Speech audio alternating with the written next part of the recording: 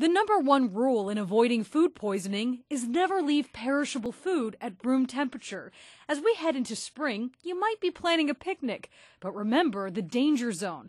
Bacteria thrives in 40 to 140 degrees Fahrenheit, so bring a cooler. Poultry is the primary culprit when it comes to foodborne illness. Wash your hands when handling raw chicken or turkey.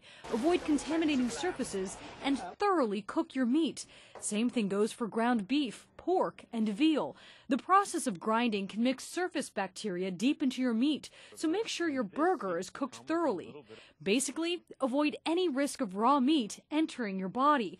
It's also important to rinse all fruits and vegetables, even if you're not planning to eat the outer skin. Bacteria on the surface can easily spread inside when cutting or peeling. Finally, when digging into some leftovers, remember to reheat them properly.